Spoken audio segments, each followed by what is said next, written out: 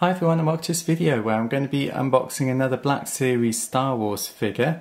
This is a larger figure, it's a deluxe edition I think, and it's the Imperial probe droid. This is from The Empire Strikes Back.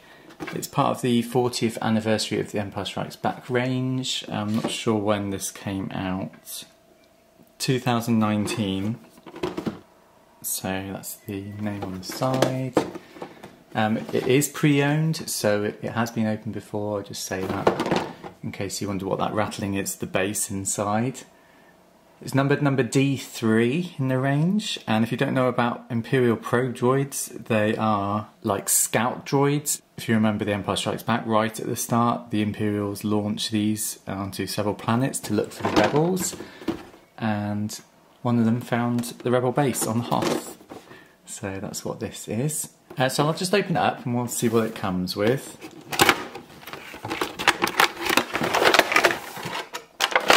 So we have a base which is all snowy like Hoth, and then we get the actual droid itself and a pole to sit it on so it floats in the air like it does in the movie. Let's take that out and take out the droid.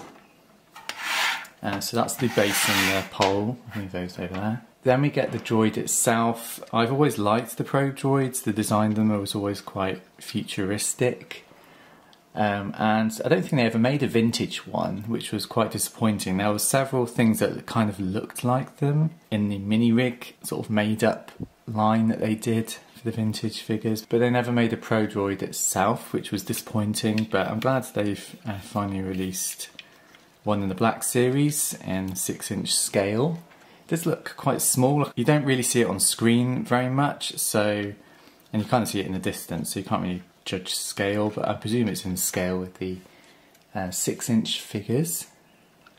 So you can see on here it's got lots of articulation, so the head moves. It's I think it moves in the movie actually. It sort of moves and floats around like that. And it's got lots of articulation, similar to the DJ Rex figure.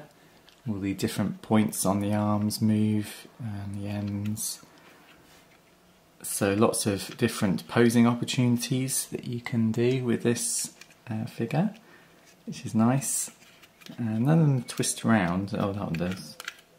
Maybe they're just a bit stiff. As I said, it is pre-owned. I don't think it's just been on display, it's not been played with or anything. It has got this little blaster on the front here, which is nice because it uses that in the movie.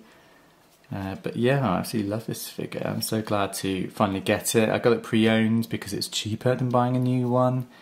They're a little bit expensive I think for what it is if you buy it new. But I got this pre-owned and I'm very happy with it. So let's just clip it onto the base and we'll see how that goes together. So I think that goes in there like that, and then the smoother end just plugs into the bottom of the droid like that. And there we have a complete probe droid ready to seek out the rebels. I'll be displaying this next to my snowspeeder on the top shelf of my display. If you haven't seen my video of my shelf display, I'll link it on this video at the end so you can go and check that out. I've got loads of figures, I've got over 100 figures now, and this is just another cool addition to my collection. So thanks for watching everyone. Please subscribe to my channel to see my future videos, and I will see you all soon. Take care, bye.